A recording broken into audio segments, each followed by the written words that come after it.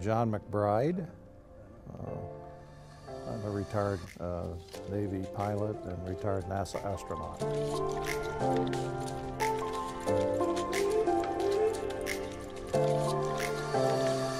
I was very proudly the pilot of the first flight that carried 7 people into space. It was the 13th mission of the space shuttle, and I flew on the Challenger for 8.5 days.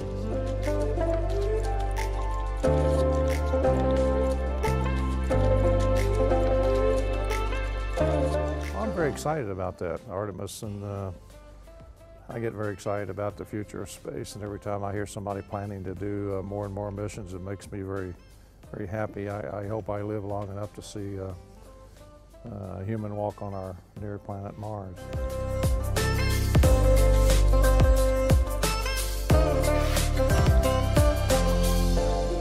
Well, I think everything's possible. Just it takes the dedication, and obviously it takes money.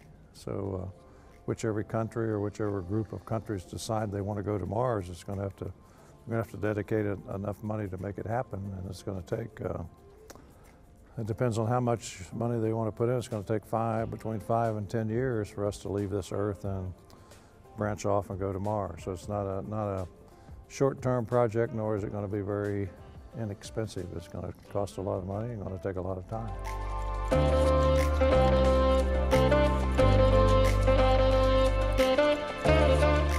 I think living on Mars is possible. Yes. All things are possible. You know, we back in the 40s and 50s when we were talking about man going to the moon, people were saying that's impossible. You can't live on the moon.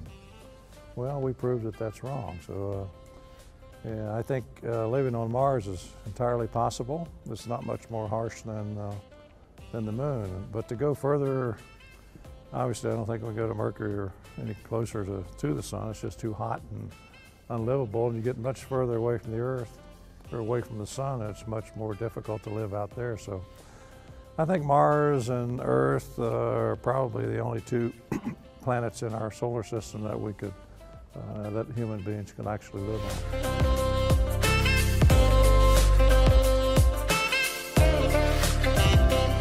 I'd like to encourage all the young students here in Argentina and all in the southern part of South America.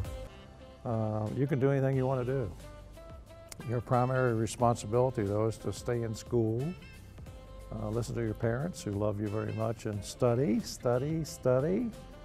You can't learn too much. You can learn too little, but you can't learn too much. So take advantage of this opportunity that we're giving you to study, stay in school, and go to school every day prepared with your homework and having gotten ready for that day's activities.